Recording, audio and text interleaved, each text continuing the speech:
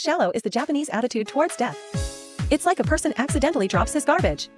And he runs to the middle of the road to pick it up. Then he died. He came to a pure white space. Whiter than hell. And more empty than heaven. And the one who welcomes him here is actually a civil servant. He handed a form. To let him fill in his information. Register, check. The process is smooth and fast. It turns out that this is the turning point of the soul. But it's more boring than street work. He was arranged to be reincarnated next. No trial, no punishment. Not even a life summary. Just ready to go through the door of the afterlife. He asked one more question. Where will I be reborn next? The answer surprised him. It's the Great Stone of Vedemala in the southeast. Miss Mame was a little resistant. The civil servant explained that all reincarnations are based on the virtue accumulated before their death. Mame's life is ordinary and short. And her virtue is not good. So she can only reincarnate as a great stone. But the civil servant also provided another option, which allowed her to relive her previous life and correct her virtue. Mame, of course, has to be reborn and accumulate virtue to seek reincarnation as a human being. So she started from scratch. Even if it's such a luxurious thing to be reborn, she didn't take it seriously. It's just like going to a place you haven't been to for a long time. This is 1989. Be a kid again.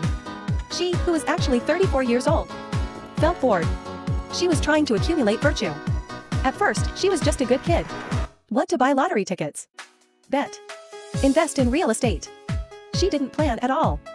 Finally, she got to kindergarten. She did not do it for good or evil, including work, picking up garbage on the ground, and eating every piece of virtue. She, who has a mature perspective, also accidentally found that a student's father had a family business and was interested in the kindergarten teacher. She remembered that in her last life, this person was with the teacher, but the family was broken, and the teacher was fired. She also hurt the cute daughter. So Mame decided that no matter whether she accumulated virtue or not, she had to stop this tragedy.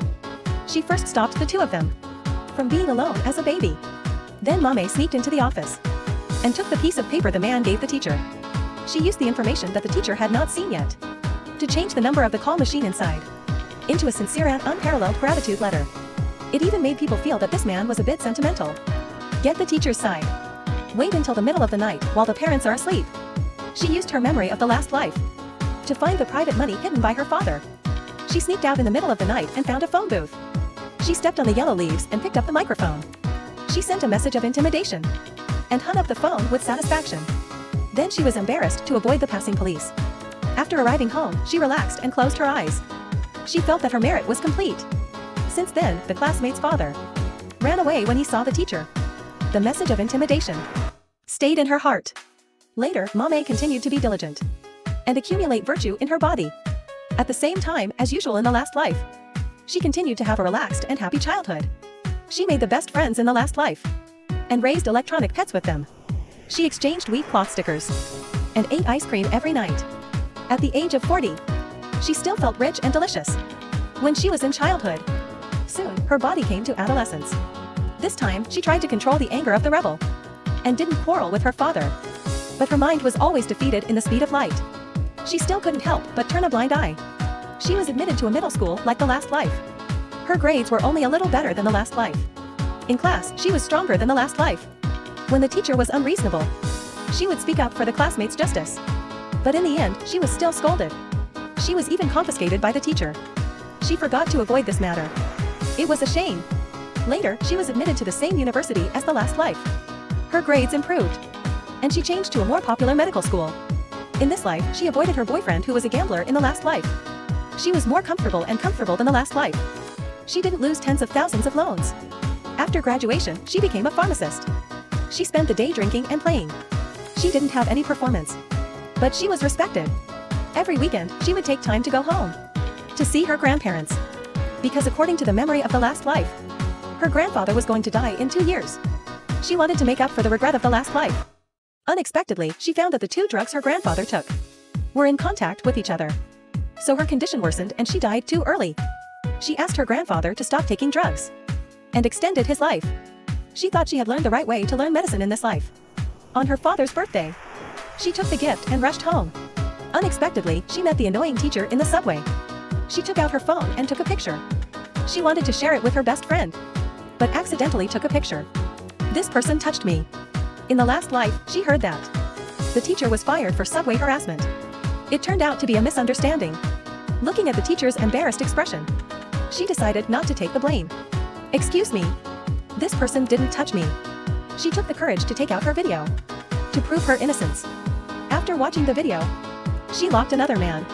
Coincidentally, this man was the superior of the last life. This uncle was a regular in the company.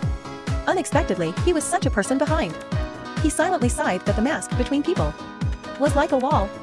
Not long after, he saw in the news that the former superior was fired. And on this day, the iron teacher actually came to thank him. He said that he was newly married. His wife was just pregnant. If she was fired because of the misunderstanding, the family would be over. He was modest. After putting down the gift, he took out a carefully wrapped paper bag. He opened it. It was the game console that was confiscated that year. "I was going to return it soon, but I forgot it." "I'm sorry. You still have it?" "Yes, I've been taking good care of it." "I see." Then he ran into an old classmate. Unexpectedly, the old classmate's boyfriend was a colleague at his pharmacy. He was married and had a relationship with a young girl. He was obviously a scumbag who cheated on his girlfriend. So, Ma-Mei kicked the game and made the girl realize the true face of the scumbag and accompanied her through the most difficult time. That night, she was satisfied and chatted with her friends at the convenience store. She avoided the car accident that caused her to die last time and was ready to face the rest of her life. As a result, a few days later, she died again. She came to the pure white space again.